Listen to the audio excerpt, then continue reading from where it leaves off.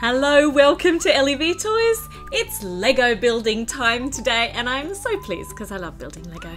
Today we're going to build just a little set. This is the Lego Friends Vet Ambulance and there's not much in here. Let's pull it out. 2 teeny tiny bags and an instruction book and no stickers. No stickers, that's awesome. All right, let's see what figures come with this set. We have got a pair of khaki pants, actually they're skirts with cute little shoes with pink laces, and a vet's top with the little crest, the little cross on it, and green eyes. Who is it going to be? Who has green eyes? Yes, it's Emma. Emma is going to come to the rescue today of the teeny tiny hedgehog, which is busy snuffling at her ankle at the moment. Oh, the little spiky, ow, ow, ow, ow, hedgehog is... Yep, okay. I really don't think hedgehogs are equipped to actually climb humans, but that's okay. We've got a bow for the back of Emma's hair so that she looks absolutely splendid while she's out rescuing the animals. And there's a spare bow as well, so let's put it on the little hedgehog. There. They look lovely together. They're all bowed up. Alright, we'd better start building because we've looked at the figures. Now we get to start building the actual piece itself. This is a cute little build. This part here is the little habitat for the hedgehog, or, well, I don't know, do hedgehogs generally live up a little tree trunk in little branches? There's a little pink flower on there. See, so the hedgie can go up the little ramp and sit up here on the little stud that is, well, it's just right. Oh, do you like that flower? Is it tasty? Are hedgehogs supposed to eat those sort of flowers? I don't know. No, Emma, don't pat the hedgehog. They're spiky. Now we can build the vet ambulance itself, so that we can rescue this hedgehog when all the things go awry, when all the bad things happen.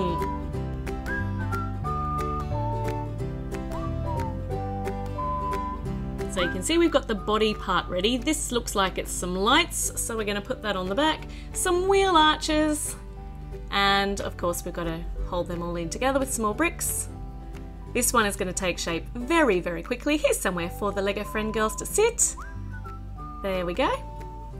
All the wheel arches are in. And now we need the part on the front. Is that called the chassis? I don't actually know. I'm not very good with car terms. But the bit on the front where, you know, faces the front part, the forward part of the car. So that bit, look, and there are some headlights and no number plates or anything on this one because there's no stickers in the set. Oh, little hedgie, look, Emma's in there and the hedgehog is snuggled in beside her. Not certain that's safe because the hedgehog doesn't have a seatbelt on. Actually, Emma doesn't have a seatbelt on either. Alright, some side vision mirrors, they're important.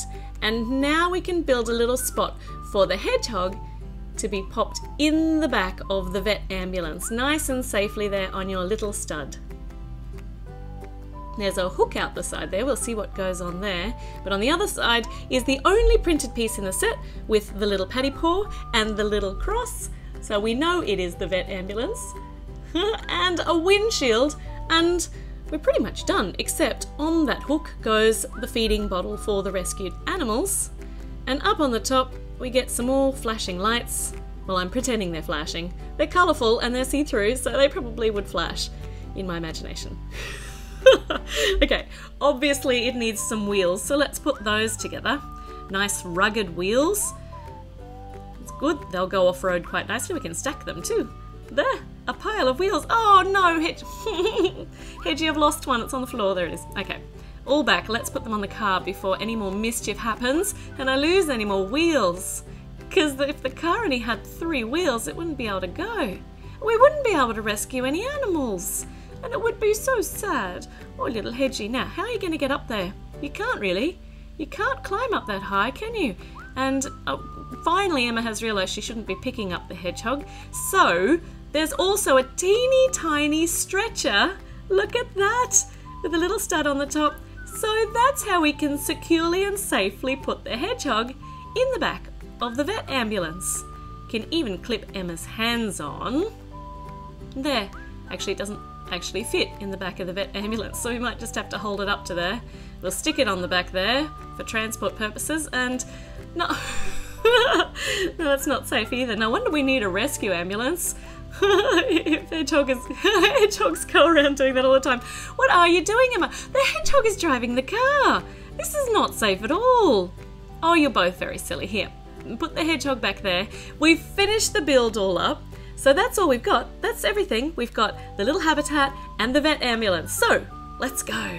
Here comes little Hedgie, sniffing up the trunk, sitting up here, having a lovely day as the hedgehog, when suddenly starts to feel a bit ill. Oh no, and falls over upside down on the ground. So in comes Emma in the rescue, the vet ambulance. Oh no, the hedgehog is upside down, which really is not a default position for a hedgehog, so might be time to take it into the vet. So out with the stretcher. Little Hedgie on the stretcher. We're doing well now. Up into the ambulance. Store the stretcher back. Okay. Alright, the hedgehog is safely secured in the ambulance. Give it a drink of water. It really actually doesn't want anything to drink, so it must be feeling very, very unwell. Alright, Emma. Ready? Quick sticks. Let's go. Off to the vet.